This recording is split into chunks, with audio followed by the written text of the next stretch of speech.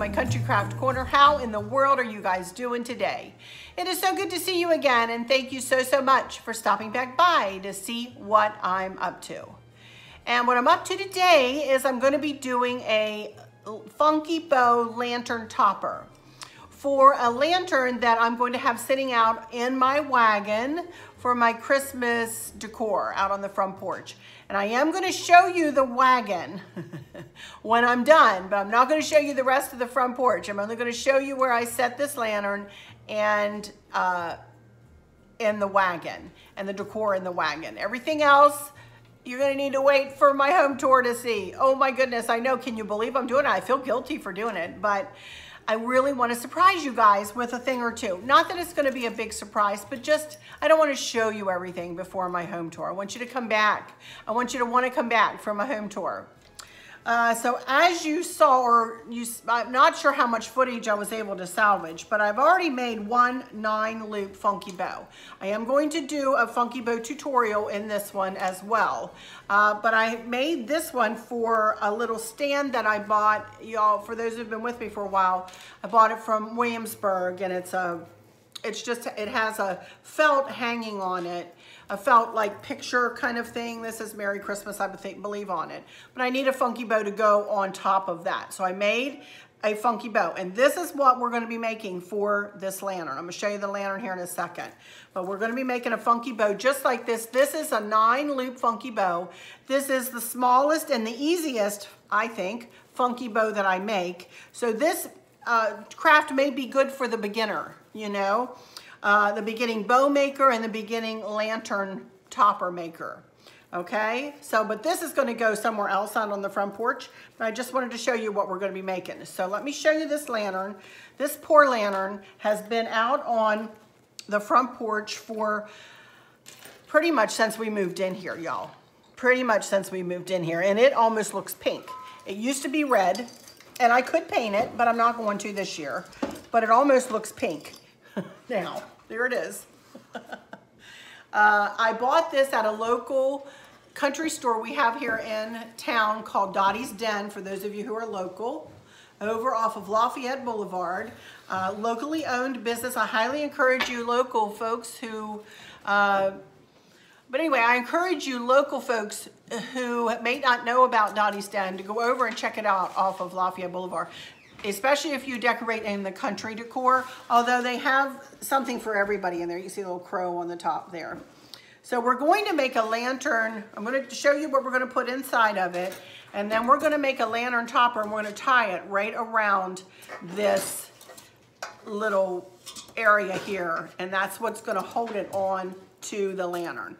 So let's start out making, our 9-loop funky bow. Let's start out with that because we need to have that made in order to build our lantern topper. And I needed one more piece of ribbon that I'd forgotten. When I just said that, I reminded myself. So let me get you again. We're going to be making a 9-loop funky bow. And so I have 9 strips of ribbon here, cut at 22 inches a piece. Again, this is for a 9-loop funky bow, 3 strips of ribbon out of each pattern color of ribbon. 3, 6, 9 equals 9 loops. 9 loops equals our 9-loop funky bow.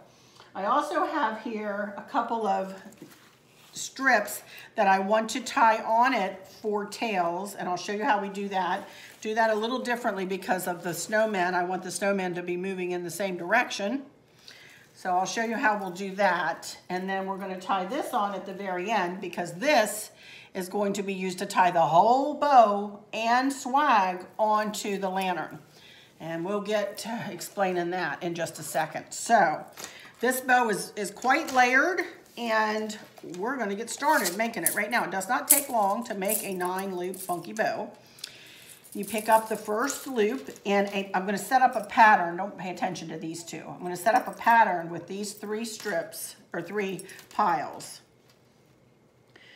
Okay, I'm going to fold it, the first strip in half, and we want to go to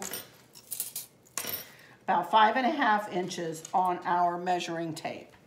Pick it up at that point and pinch it together. Okay, so there's our first loop. Go to that back tail and twist it toward the front. I hold it up with my pinky, hold this one up with my pinky, and then twist this. This is really nice ribbon.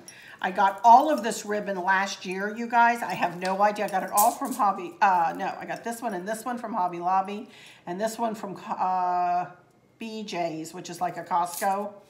I don't know if they have any of it this year, but I had all this in my coffers. In fact, everything I'm using today, I'm not going to be able to give you links for anything, you guys, because I'm using everything out of my coffers from the basement. So, but you can make something, you know, like this if you get this same stuff. So anyway, here we go with our second loop in our pattern. Go to 5.5 inches and turn it, turn that loop the opposite direction and accordion it in side by side by side. Think of my thumb as the center of the funky bow. Go to that back tail and twist. Go to the third piece of ribbon in our funky bow.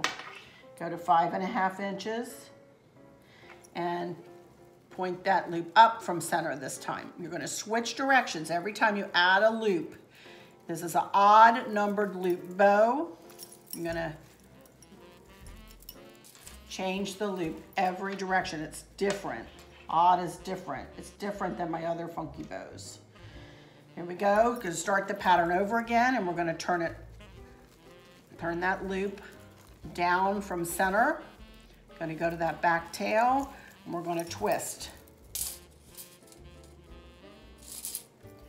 Here we go. Our next piece of ribbon, go to 5.5 inches, turn it up from center and accordion it in there. Twist that back tail. Go with the third piece, 5.5 inches, point it down from center, accordion it in right at that point. That back tail. You can see I'm letting the ribbon slip down into the crook of my finger here, and I'm letting up. After I add the ribbon, I'm letting up, so I'm not getting a cramp in my hand like you do with some other bows. Okay, here we go. Our last time through the pattern. Fold it right in half.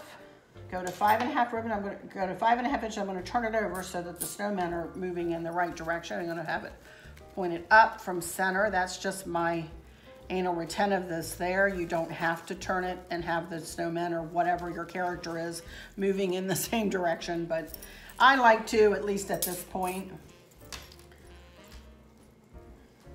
Okay, 5.5 inches, point it down from center, accordion it in, twist that back tail, and our last loop in our pattern. And add it right in with the loop pointed up from center. Go to that back tail and twist. Okay, remember our tails. What I want to do is I want to add one. This is going to be the bottom of the bow right here. So I want to add one loop so that the snowmen will hang or be, you know, hanging correctly like that. And then I want to add this one in this way so that the snowmen will be hanging. See that? So that way our snowmen are going in the same direction. I don't know whether I'll need this long of tails. I'm not sure what I'm doing yet, but I want to be sure to have enough, so I just went ahead and cut them longer. Then I want to add in this last piece of ribbon right at the bottom, because this is going to cinch this bow right on to the lantern. So get a pipe cleaner, kind of go to the center of the pipe cleaner, pull the bottom around the bottom and the top around the top. Use this hand as resistance. This hand as resistance. Get the fingers that you use to manipulate the ribbons up as close as you can to the back of the bow. Scooch this hand around and really squeeze and pinch and twist. twist the bow, twist the pipe cleaner, twist both things. Make it and do it a lot. You don't want this to come apart because you're going to be manipulating this bow a lot. Okay, so there's the start of a funky bow with tails and with another 2 pieces of ribbon to tie it onto the lantern with. As I've said a billion times, of any bow, not just a funky bow, but of any bow, is the fluffing. So take some time out, put your hands on every single loop that you made, and fluff, fluff, fluff.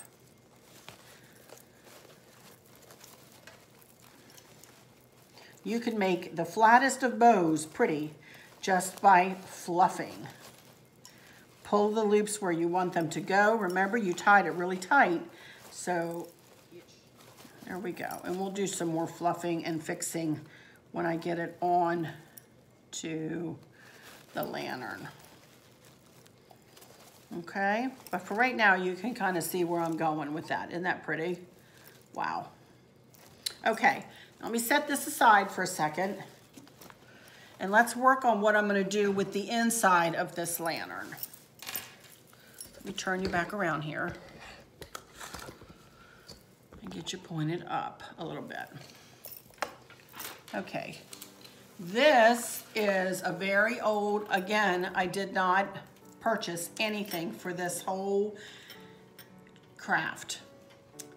This is 2 old pieces of pipberry garland. I get all of my pipberries, or most of my pipberries, from thepipberrybarn.com. And what I did was I tied 2 together, and I tied them together with tie wraps. My magic weapon are tie wraps. Tie wraps hold everything in place, y'all. Or cable ties, or zip ties, whatever you call them. I call them cable ties usually. But anyway, what I did is I took a set of my fairy lights. Well, they're not my fairy lights, but they are fairy lights that I offer in my Amazon storefront, always linked in there. Now you can see they are kind of blinking, which is kind of how I like them. All of my fairy lights come in a set of 4, and they do come with a remote control, which I'm not putting mine, oh, here it is. With a remote control. It has all kinds of different, that was combination. This one is in wave, which is usually like what I like to have it set on outside. You can see that. This is sequential. This is slow glow. This is chasing flash. Well, that's enough to give you a migraine there, isn't it? Yikes. Slow fade. They come on and then they fade out. And they come back on and fade out. And then twinkle flash.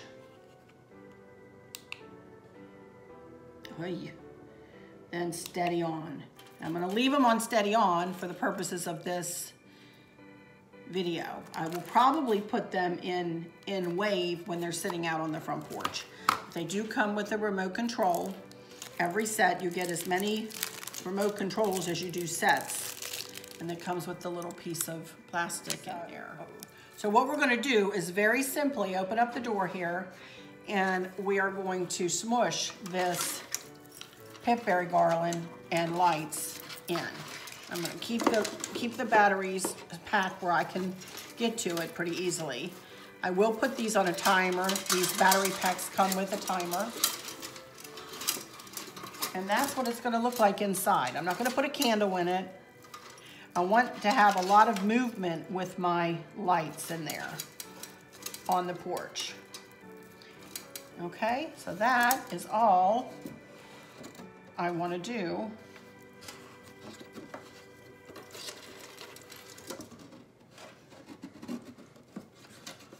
For the inside of the lantern. This poor thing is decrepit. Okay, and it really looks pretty at night with the lights moving. Okay, now we're going to set that aside, and we're going to make a little swag for, I did have these left over from last year. I never used them. So I thought I would let these hang I don't know whether they'll fit over that crow or not. Hang on. Thought we might let these hang on one side, like that. And then we're gonna want the swag to go, the bow here and the swag to go this way, because I'm gonna have things to the left of this lantern. So I'm gonna be positioning the swag, the funky bow topper, so that it hangs down this way and it sticks up this way, okay? So I just collected a bunch of stuff here, and I don't know how much of this I'll use. You all have seen me use a lot of this stuff this year, as a matter of fact. I've got 2 sets of berries that are pretty similar looking. And I've got 2 flocked tufts of greenery. And I've got 2 kind of wispy pieces. Again, these have the tags on them, but I swear to goodness, you guys, I got these last year. I just never used them. I bet you anything I went at the end of the season and picked up some stuff at the end of the season, knowing I would probably want them to use this year. So what I'm gonna do, these are gonna be my bottom base, and I'm gonna put them pretty close together. Okay. So we also have 2 pieces of pine like this. So I'm just going to, I'm just going to layer some of these kind of on top of one another.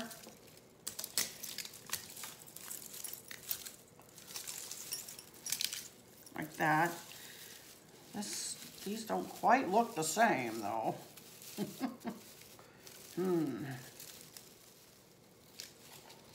Okay.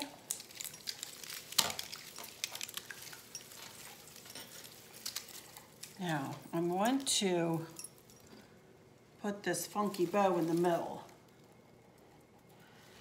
So that looks like that'll work pretty well.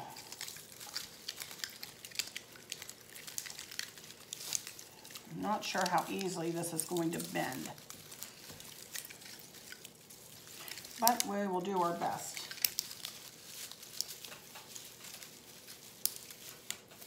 Okay, now I do want to add my flocked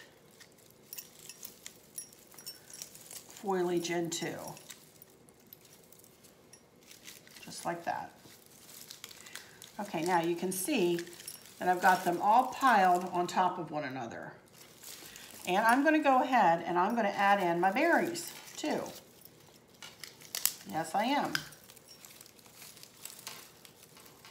Just like that. Now let me add this side first. I'm going to take, again, a tie wrap. These are my magic weapon, I'm telling you, you guys. And I want to tie these together. I might end up getting rid of these pine cones, if I'm honest, because they're getting in my way. So I'm going to tie the whole shebang together, just like this.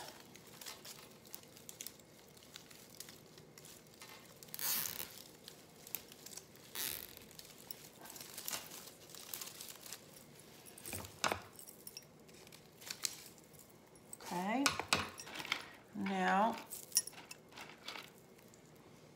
get my other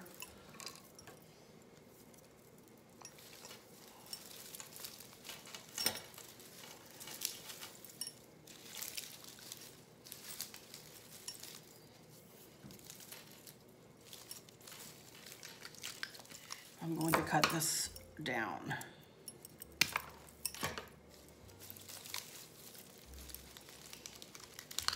I put the longer piece that is going to come down from the lantern. This is a shorter piece up on the top. Okay, again, I'm going to take my handy dandy cable tie here and we're going to tie it together up at this end.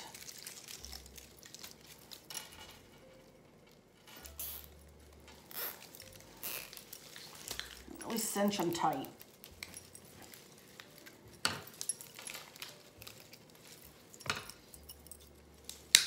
Okay, now, I'll tell you right now, I need to get rid of these pine cones. They will do nothing but aggravate me. And I am sure I will use them somewhere else at some other time. Because I'm trying to make this easy for you guys, so we don't want to get too involved. I might stick some red berries. I have some down here in a bag. Glue them into the bow once I get the bow attached. So we'll see about that in just a second. Okay. We've got it all pulled together now.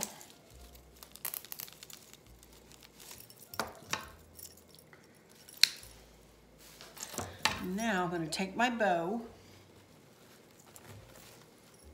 and I'm going to trim down these pipe cleaners because I'm not going to use them to tie it on the lantern or on the swag because it just isn't tight enough. So what I'm going to do is I'm going to take one of my tie wraps or cable ties, whatever you call them, and I'm going to put it underneath the pipe cleaner that I use to close the bow. And I'm going to tie the bow onto the swag with this tie wrap.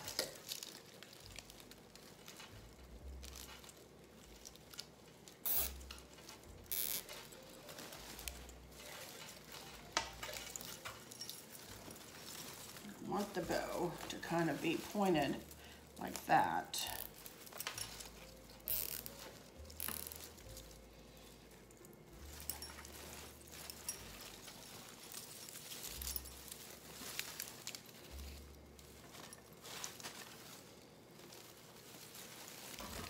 Okay.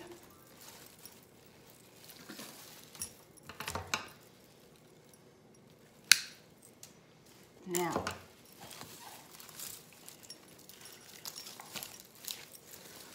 there we go with a very pretty swag. And we're going to tie the whole swag up onto the lantern in one fell swoop. Then I'll look about putting some red berries in it with the ribbons that I had tied on the back. So let's lift us up, see if I can get us situated here. One strip on one side. Get these out of my way for a second. One strip on the other.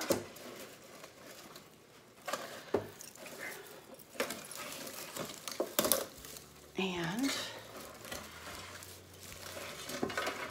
that just about does it, right like that.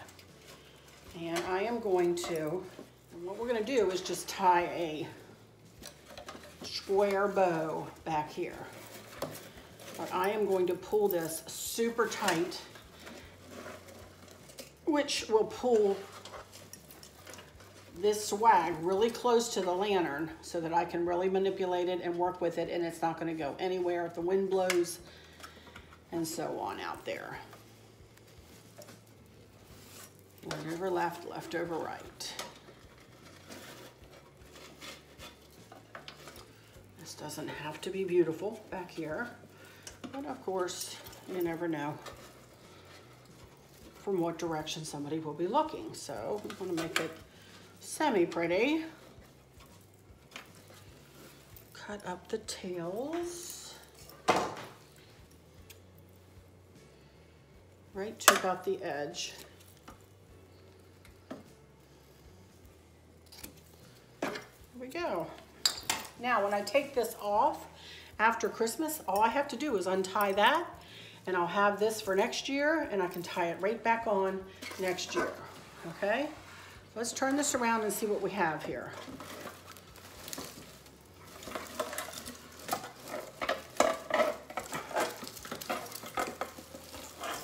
I'm gonna do a little bending and a little manipulating.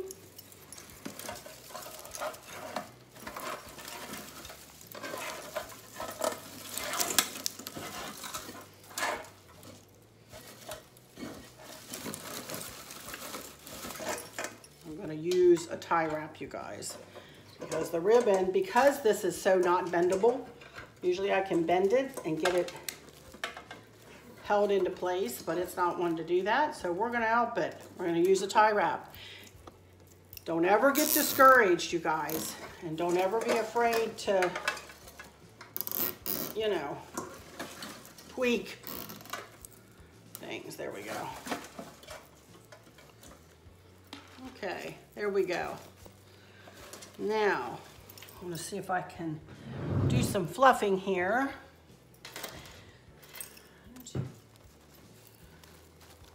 One of you guys had asked me to show you how I put the florals into the bow. And it's just a matter of a glue gun and little sprigs of flowers.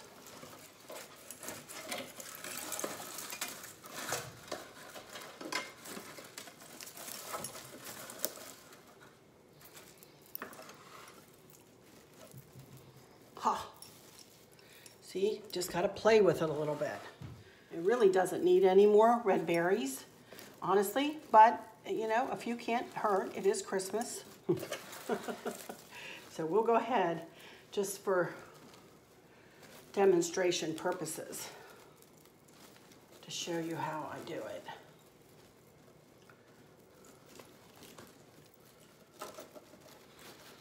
Yep, I decided I'm going to make them short.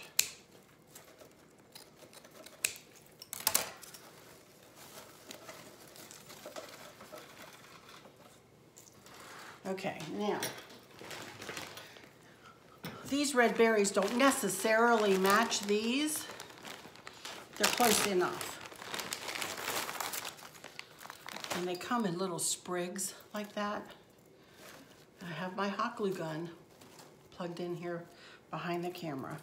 So I'm just going to cut apart a few of these red sprigs and see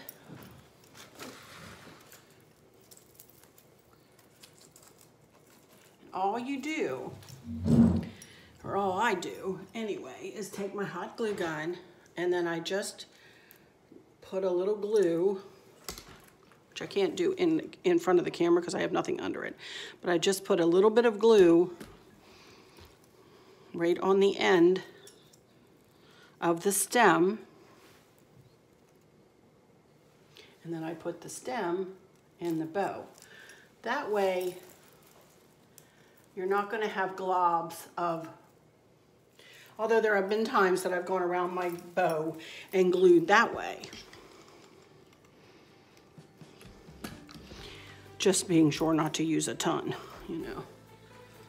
But I'm just going to sporadically place them in the bow here, just for a little extra something. Okay, so I'm going to work on this a little bit.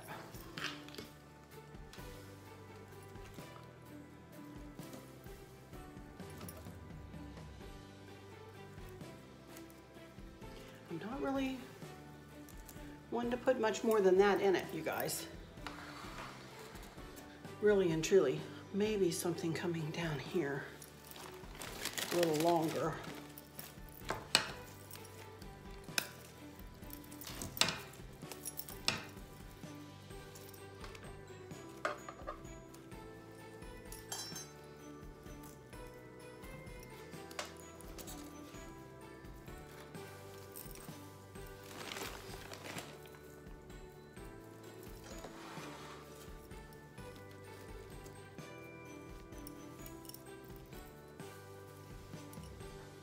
Alrighty, you guys, I think that is going to do it. I'm going to let it dry a little bit here, and then I will take it outside.